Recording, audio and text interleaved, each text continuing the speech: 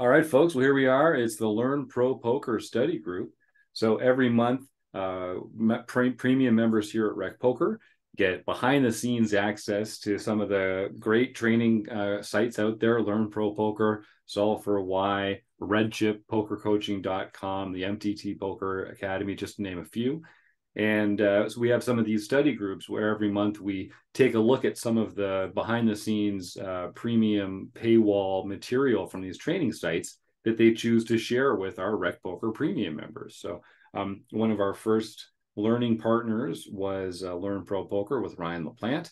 And so every month on the first day of the month, you can go to the Learning with Partners tab on our video archive, and you can watch a new 1 hour training video produced just from Learn Pro Poker. That's usually available just to paying Learn Pro Poker members, and they share that with our Rec Poker team every month. So this month was a hand history review where Ryan LaPlante and Rob Gardner were going through a few hands from some live play of Ryan's.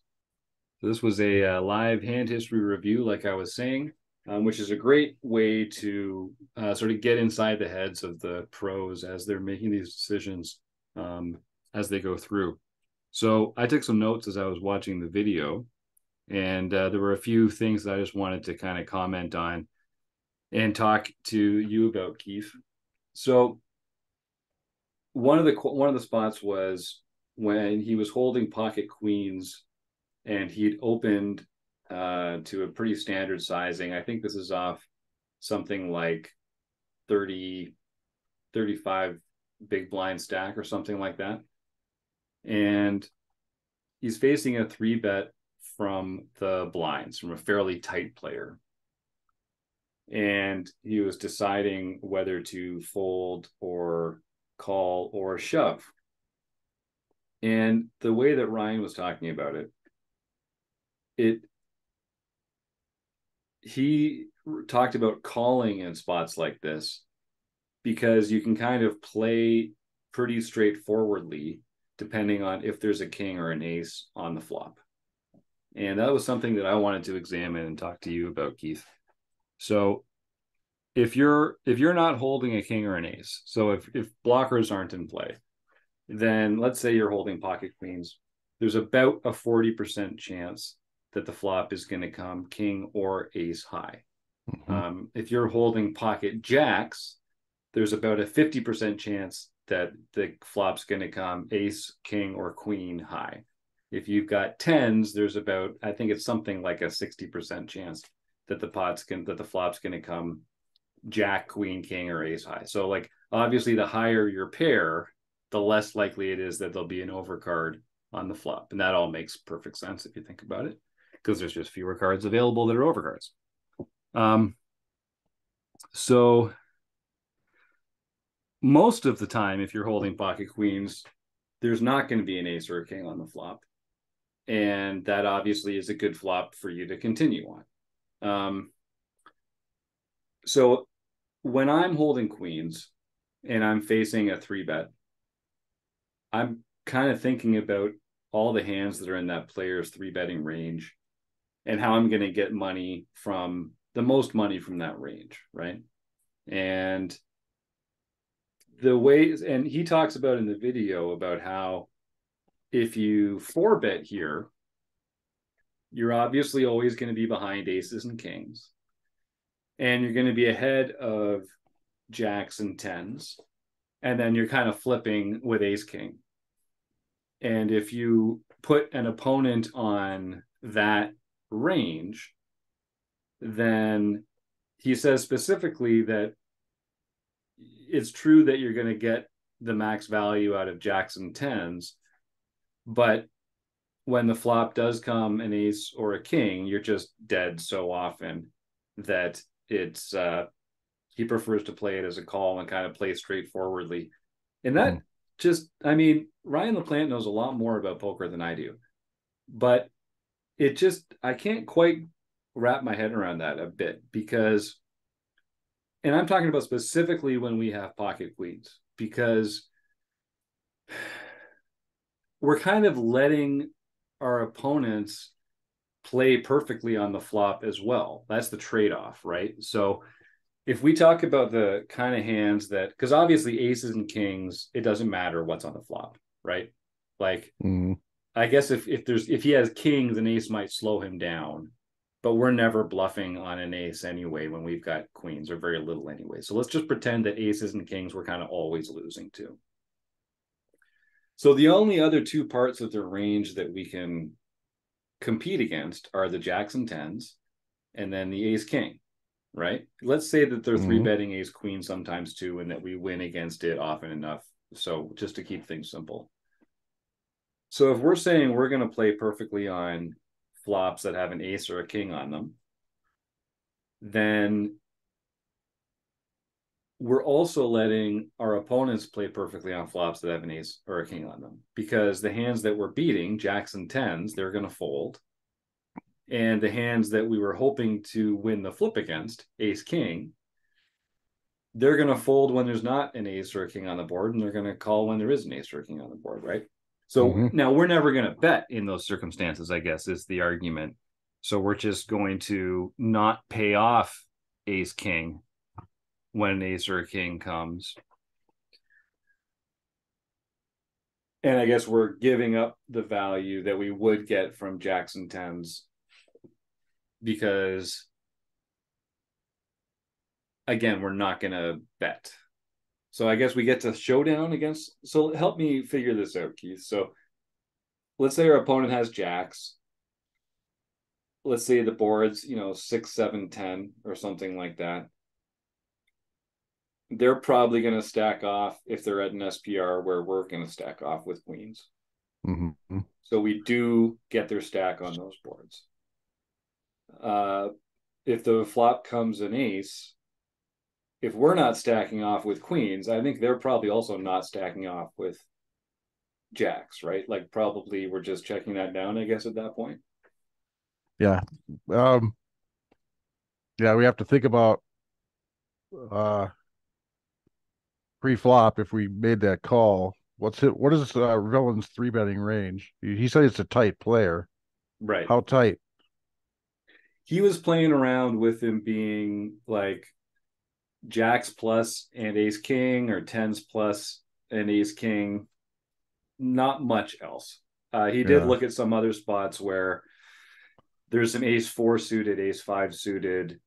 But again, he was really looking in the context of when there's an ace on the flop, how bad our equity is against that range. Pretty bad. Yeah, definitely it is. It really is. So we definitely, but pre-flop, I we think definitely that don't want to see an ace. But like, does that mean that we shouldn't be shoving pre-flop?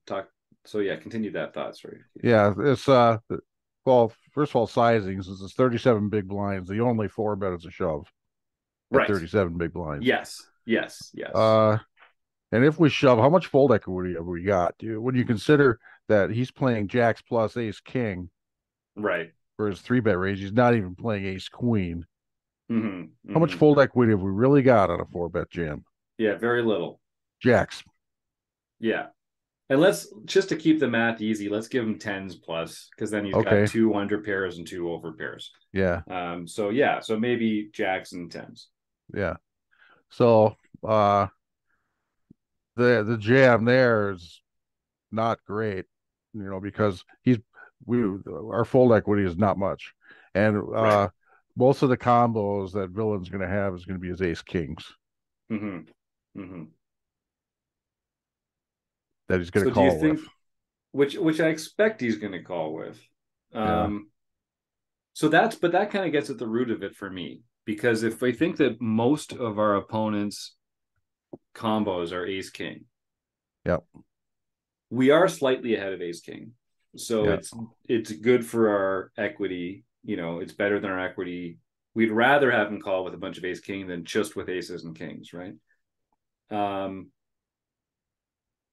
And if those are most of the combos that get to the flop, then I feel like if they're only gonna, so let's say the flop comes jack high and we've got queens again, right?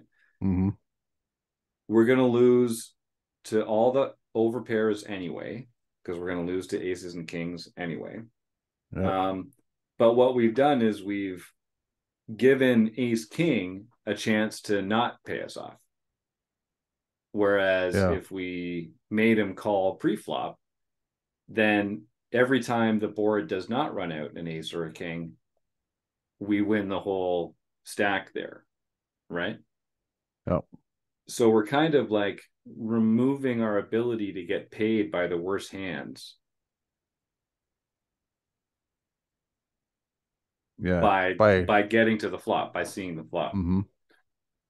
Just like with tens and jacks, like if they would call the shove, and I guess that's one of the arguments is would they call the shove? But if they would call the shove, then again, they're only going to put their money in good post flop.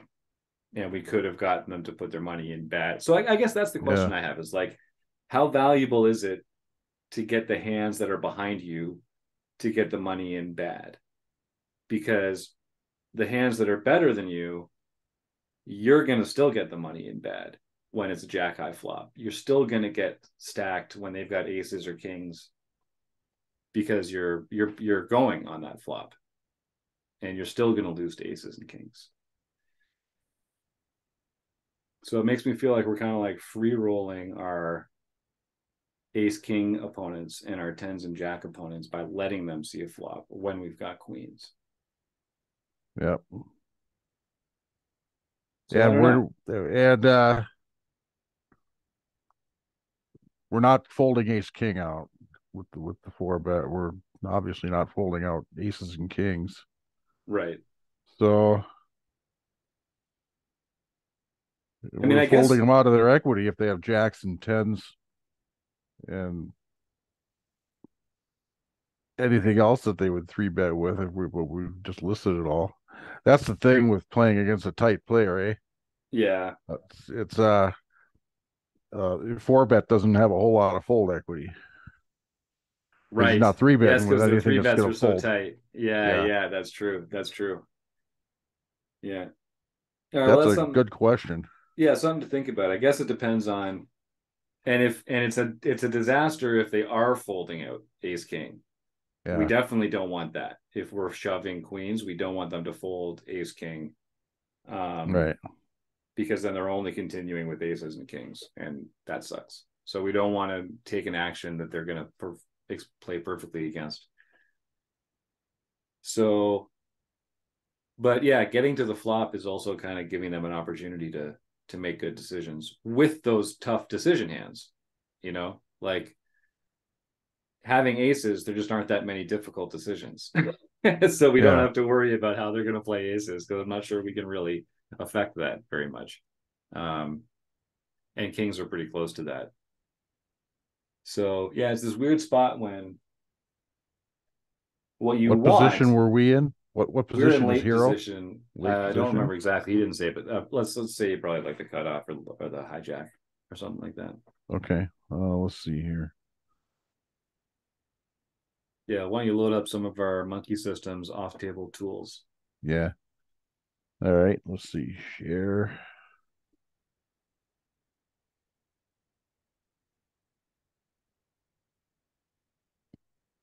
Here we go. Good old Range Trainer Pro. Yep. Now I've got it set up at 40 big blinds, which 37 rounds off to. Yep. And we're in the cutoff versus the big blind three bet. Yep. Looks good. And this is saying to jam our queens. Mm-hmm. But the big blind three bet was done with a game theory optimal range. Right. And we're saying our opponent is probably tighter than that. Yeah. So, why don't you can you show me the, I love this program, by the way. Can you show me what the big blind's three betting range is? Yeah. Here.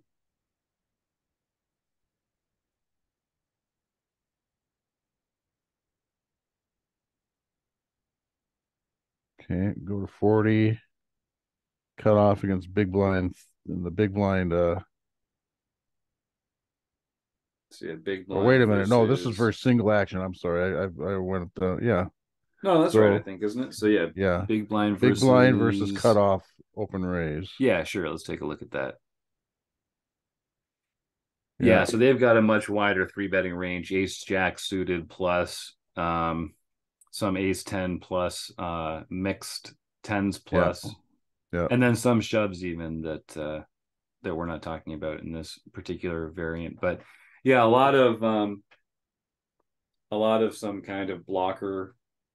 So you can see a range like this, which I think is the point you're making, Keith, has hands like 10-7 off, yeah, king, queen 8 off, jack 9 off, ace 4 off. They're all folding to our 4 bet, and they yeah, were never in that original opening 3 betting range that we were talking about. So here, queens makes total sense as a shove yep. because they're folding out a lot. And you can also pick up a pretty good pot. I guess that's the other thing we're not talking about is when they do fold. Yeah, it would be nice if when you had queens, if they called with jacks and tens all the time. But even when they don't, you're still picking up a pretty good pot now. Yeah, That's you've taken, 8 big blinds out of their stack or something like that, plus the two and a yeah, half that were in the pot originally, which is about a third of our stack, a quarter of our stack that we've added. So that's pretty good. Um, yeah. and I About the guess the only same other is true. thing would be to run this scenario in GTO plus, and that's we could do that during this call, but it's kind of time Yeah, take a consuming. while. Yeah, yeah. Yeah, No, that's interesting. Yeah, and we could node lock the ranges that we'd want our opponent to be 3 betting and stuff like that. yeah, Um, yeah, that's something we can do off the felt. A great way to prepare as well. yeah, Okay, so this is good. You can kind of see how. I'll stop this. You can see how the wider 3 betting range there has a lot more room, a lot more hands that we can get folds out of. So I like that. Um, so another hand that we were looking at in this play. This is from a live play series that Ryan was playing. This one I liked a lot. We were defending an open we're in the big blind, and it's a min open from middle position. We defend 6-9 offsuit, and we end up in a spot where I think it goes queen 6-4. We check, they bet, we call.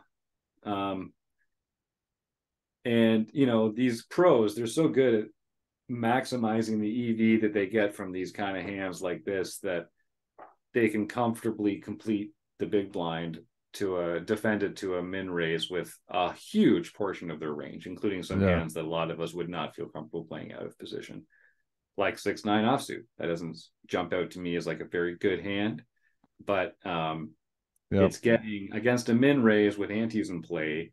You're actually getting really good odds to close the action and play a hand, even though you'll be out of position. Because when you make a pair, you're just going to be ahead of your opponent a lot. It's hard to make pairs. yeah. But you have to play poker post flop, unfortunately. Out of position. Out of position with a weak hand. Yep. And with range, with a capped range, whereas your opponent has an uncapped range. So it's going to be hard to do. And I think that's why for a lot of recreational players, it makes total sense to just fold these hands, and you're not going to get as much EV out of them post flop as some of these pros and regulars are anyway. So you're not giving up that much by letting it go. Yeah. But one of the things that was really cool about this was Ryan had picked up a tell earlier in the session where this player had bet out in a particular way where they were betting 15,000, so they had 5,000 chips, and in other bets they'd just kind of taken them off their stack and placed them in the middle and slid them across. But in this one time, he'd taken the 3 chips and just kind of like helicoptered them in a little bit, just like spun them out and dropped them in a different motion. And when that hand went to showdown, or he got raised and folded or something like that, and Ryan noted away in his file that this player had made this different action when putting chips in the middle, and that it was a weak holding when he did so. So then an hour later, this hand comes up here. We're defending 6-9 offsuit, and we ended up calling, check calling flop, check calling turn. on Queen 6-4, and I think the turn was a jack, Mm-hmm. or the turn was a 10. So at this point, when we check call the turn, it's with third pair and no back doors and nothing like that. And then the river comes another overcard, a jack, I think. And we check again, and the player does the same move where they kind of helicopter the chips in from above. It does seem like it's a little more sort of confident, but we're reading it as weakness based on the previous action. So this is the thing that I wanted to bring up, because Kim Kilroy's talked about this a few times. This is something that Ryan LaPlante talks about in his training videos from time to time. When you're playing live, you've got time to make a decision, and you've got real human people in front of you who are capable of giving off information. Mm-hmm. So use it, especially in this spot. I think I don't know if it was for his tournament life or not, but it was like a pretty big bet, and it was obviously a big decision. So one thing Ryan has talked about in the past is, you don't have to like stare down your opponent, but kind of let them know that you're paying attention and thinking, and see how they respond. And you can ask them questions, and you can try and elicit a response of some kind. But what really does it for Ryan is he says he pays attention to their pulse, and that a lot of players will remain excited about a hand for 2 minutes, whether they're bluffing or playing for value. It's exciting whether you're bluffing or you're playing for value. You're in a pod, you're anxious, you're not sure how things could go. But after 2 minutes, a lot of players that have a value hand kind of relax a little more, and their pulse slows. Whereas players that are bluffing tend to still be kind of anxious, and their pulse continues to race. So he said he was thinking about this for about 2 to 3 minutes, and at 3 minutes he saw that the guy's pulse was still racing, was still going fast. And so he was like 95% sure that his 6 was good. Like very, very, very sure that his 6 was good. So he called and rolled it over as the winner. And the other guy had a busted straight draw. And it's true, Mm-hmm. he'd been bluffing. And it was a good play by him too. Like, it made sense from the villain's point of view. He'd had an open entered on the flop, bricked the turn, bricked the river, just continued. He's got the top pair there often enough or something like that. It wasn't like a crazy play. He wasn't out of line. I think he picked good sizing. But even despite all that, Ryan was able to deduce from the way that he put chips in the middle, and the fact that he was still racing that pulse after 2 minutes. That's what made him put the call in there.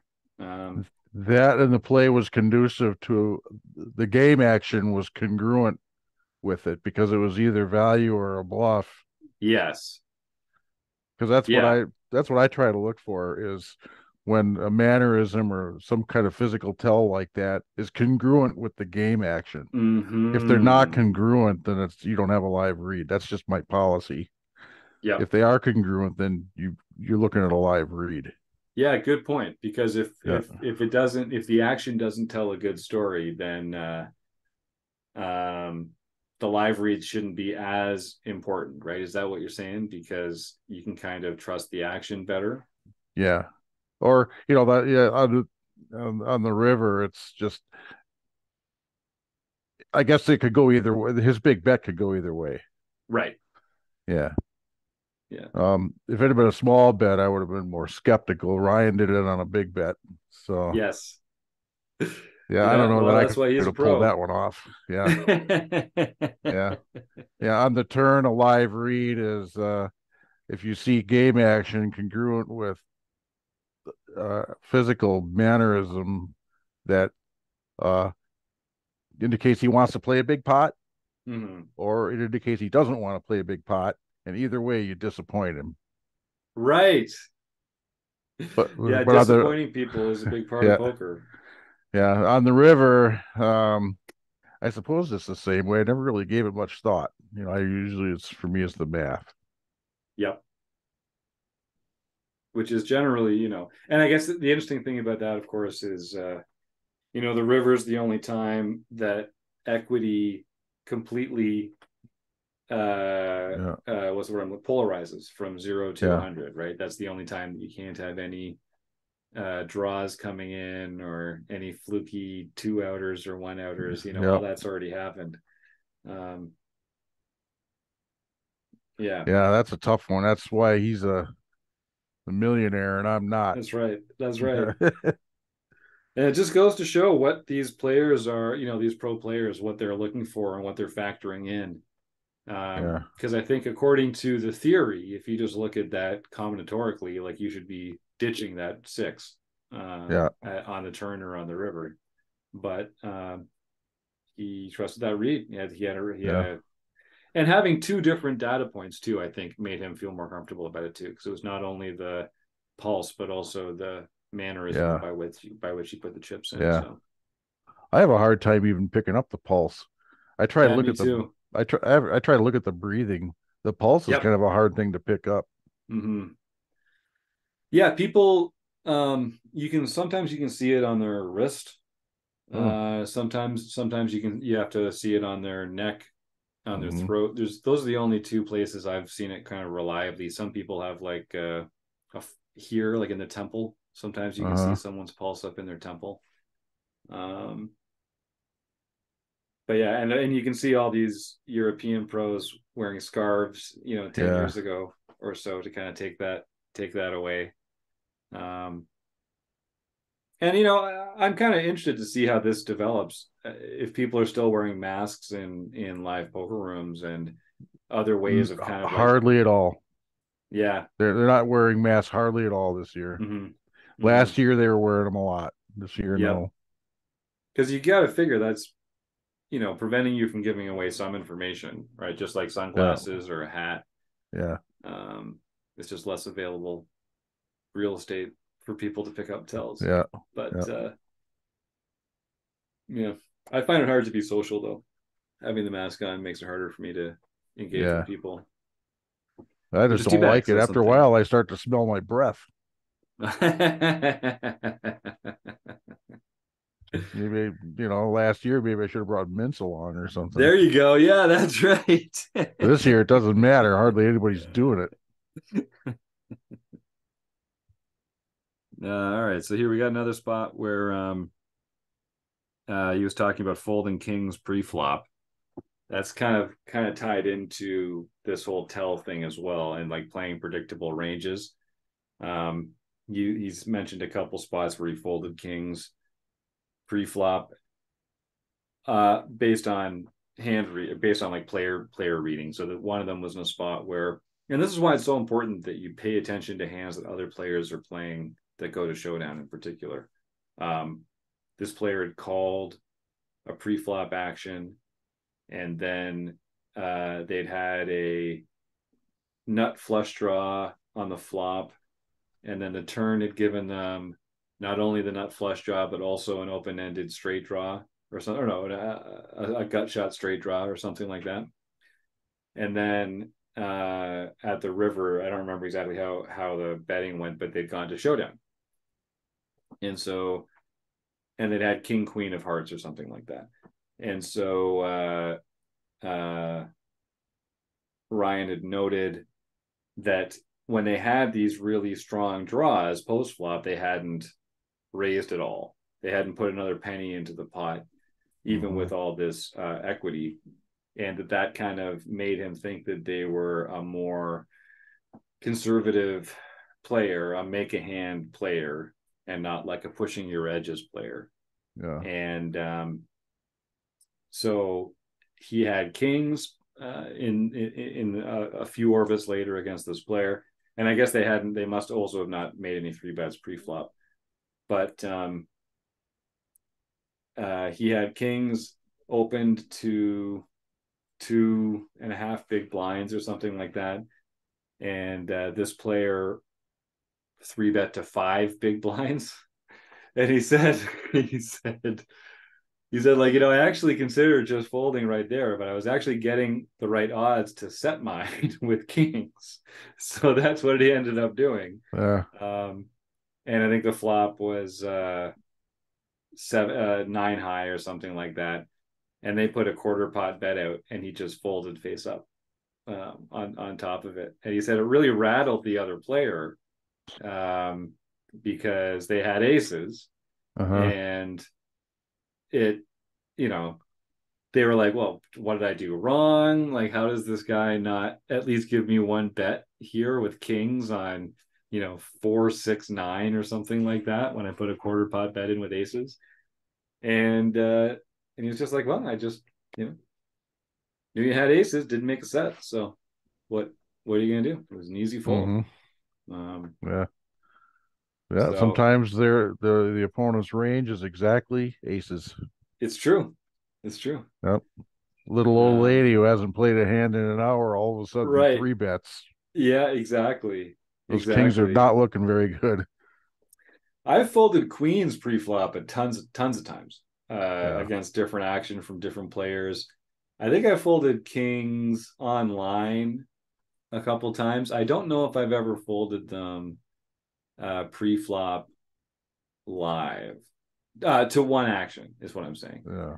But yeah, maybe one day. Maybe one day I'll be good enough. But that's Yeah. a tough one.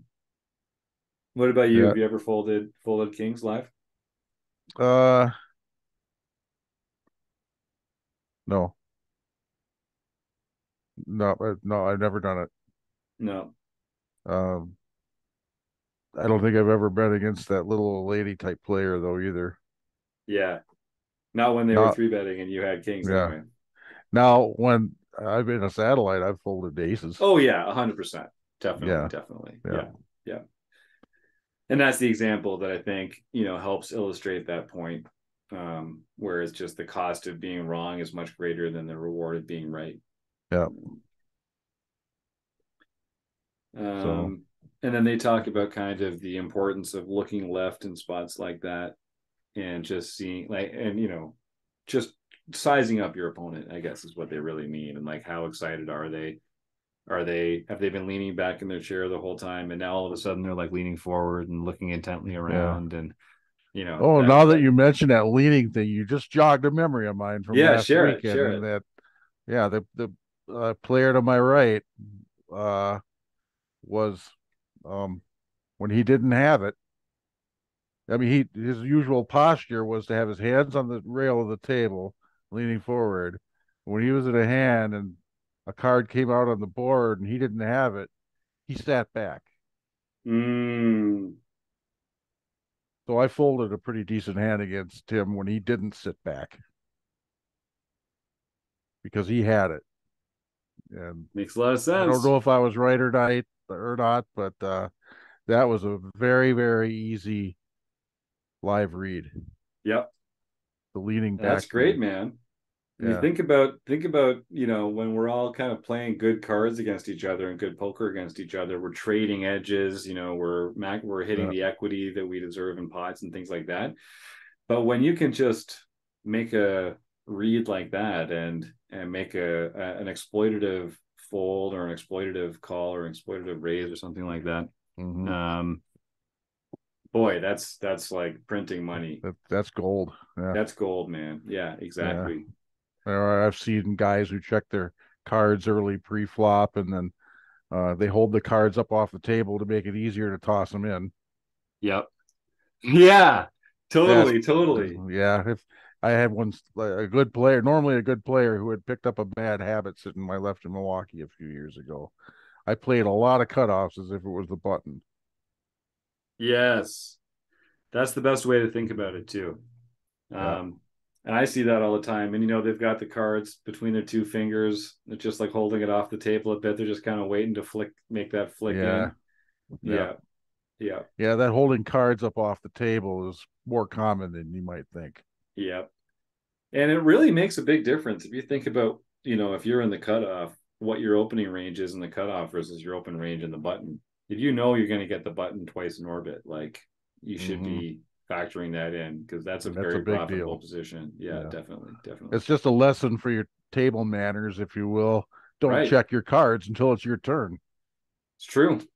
It's true. And then just, be prepared when you are checking your cards, because everyone's going to be looking at you then. Just do that in a methodical way that's not Yeah. putting private information out there in the public eye. But it's true. You can't be read if you don't know what cards you have. And that, the way people hold their cards, that's true post flop too. I was in a hand a few weeks ago at a place here near Toronto, and there was a short stack in the small blind, and I was in the big blind, and someone who had me covered was in late position, and the flop was like ace jack 7, Mm-hmm. and I had called a pre-flop raise, and I had ace 5 suited. Chose not to 3-bet with it this time because the stack size of the guy to my right. So the short stack shoves, and I don't know what the open raiser has, but if he has an ace, it's better than mine a lot of the time. And I was kind of deciding whether to call or shove or fold, because this short stack player was all in. I didn't have to worry about them anymore. And while I was thinking about it, I noticed that the only other player in the hand, had shifted his 2 cards into his hand. And it wasn't like I knew he was going to fold, but it was the posture that he'd taken pre-flop in earlier hands when he was getting ready to fold his cards in. And so I was able to, I called because I sensed that he was going to fold, and he did. And so I picked up the pot and didn't have to worry about anybody having a better ace. And it was, it factored into my decision making, just looking to the players left in the hand, seeing how they're acting, what they're paying attention to. Like you say, Keith, how they're holding their cards. That can make a big difference. Sometimes even the look on their face when they're even trying to have a poker face. Yes, that's You know, right. if you can kind of sense that cat about to pounce on a mouse look, it should Yeah, raise a red flag. that's right. Yeah, I love that. It's true. Because ultimately, poker is a game of the player, like playing the player, trying to Mm-hmm. trying to make your opponent make worse mistakes than yours. And we lean on strategies to kind of give us a default where we're not going to make too many big mistakes ourselves. But in order to exploit the mistakes that our opponents are making, we really have to deviate from those strategies enough to to play this one hand against this one opponent this one time in the way that we think is going to be the most profitable for us, which is one of the things I think makes poker great, right? It's that great Yeah. mix of short-term luck and long-term skill, and big picture strategy, but hand by hand exploitation. It's a beautiful, elegant game. Yeah. Yep. It's a Well, the other microcosm of hands, life. so say what? A microcosm of life in Oh, it general. really is. It truly is. It truly is. A couple of the other hands were very similar concepts. One about sort of playing your hand versus playing your range, which we talked about a little earlier, and another one was a queen's hand, where, given the action, it felt like a fold to Ryan, and it turned out to be correct. So I don't think we're going to benefit too much from going over that. But I'll just remind our listeners, we do this every month. And if you're a Rec Poker Premium member, every month on the first day of the month, we release a 1-hour training video that's normally only available to paying members at Learn Pro Poker, but you can get it as part of your premium membership here, along with other amazing videos on every Saturday. We release a new training video from one of our learning partners. Some great names out there, some great poker minds out there. So go and get a piece of that. And so my thank you to Ryan LaPlante and Learn Pro Poker, and to Keith Brandt, Monkey System, for coming in here and talking poker with me in the study group. So Keith, you have a good weekend with what's left of it. And all you watchers and listeners at home, we'll catch up sometime soon, I hope. See you later. All right.